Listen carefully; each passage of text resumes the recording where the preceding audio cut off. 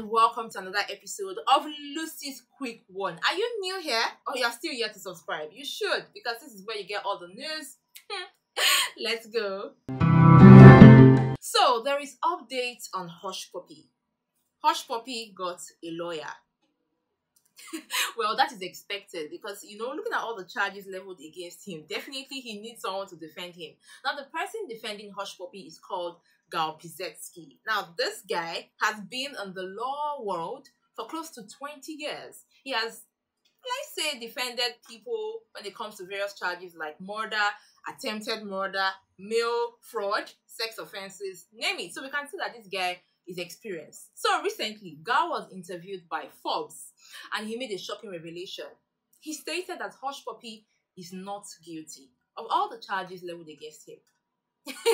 And this caused a whole uproar on social media. Now, he explained that Hushpuppi is a legitimate businessman, arguing that Hushpuppi is into real estate, one, and two, that he is an Instagram celebrity, a personality that, helps brands, and that's how the money comes in. And people were not just having it with a lawyer.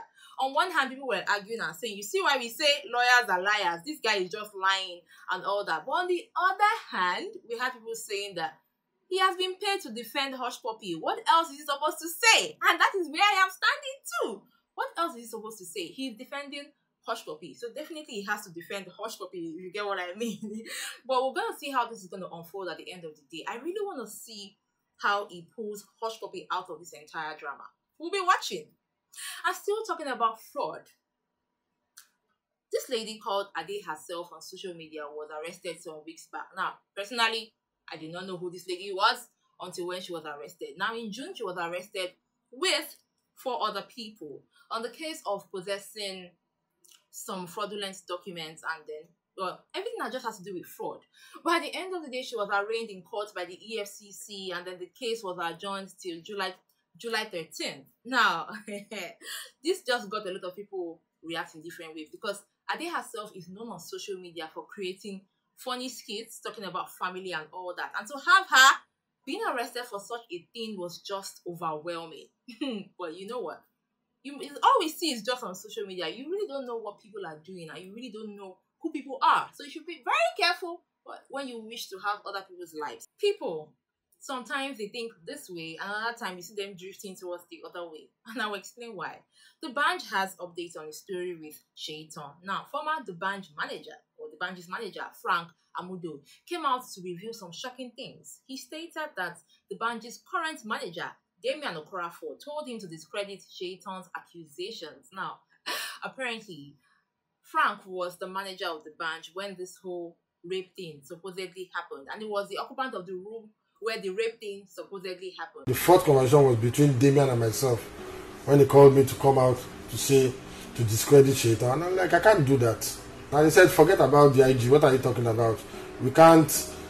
We'll resolve everything. I'll call Dbanj. I said, call Dbanj, do anything. But the truth is that I cannot discredit this girl.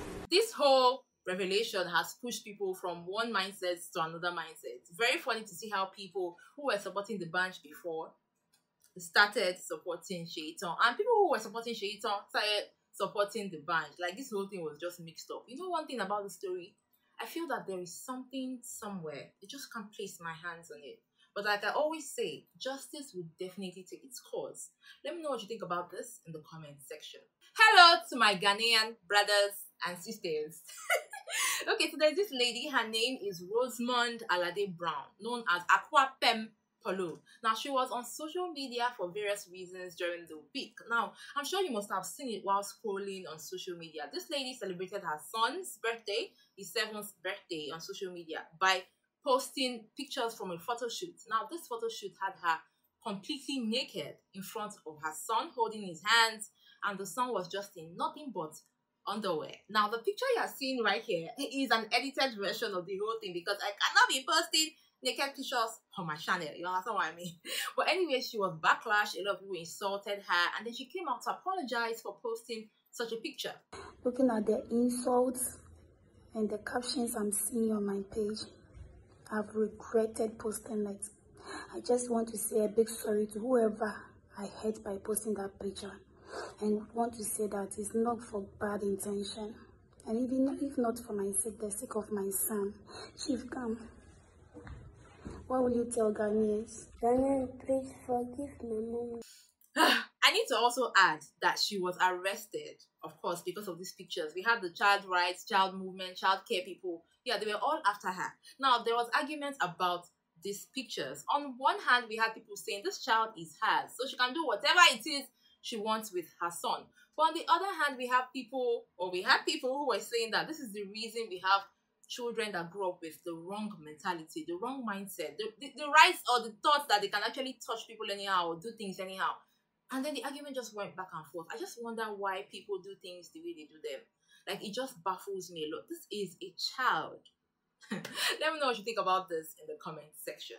On a light note, now you know that there's always this argument as to the gibberish and the sounds that babies make, whether it's a language or not. You hear them saying blah blah blah, baby, blah blah, and all that. Well, this French actor, his name is Lodge, has proven that babies actually speak languages. Take a look. If you guys thought I couldn't get dumber, I got another one for you.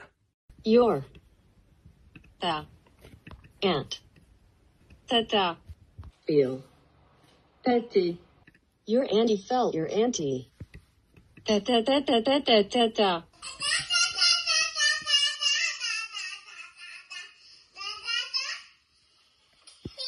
Très bien, oui, oui. I'm sure the baby was saying, Mother. Alright guys, that is it for this week's episode of Lucy's Quick One. Till next week Friday when I got you with all the news.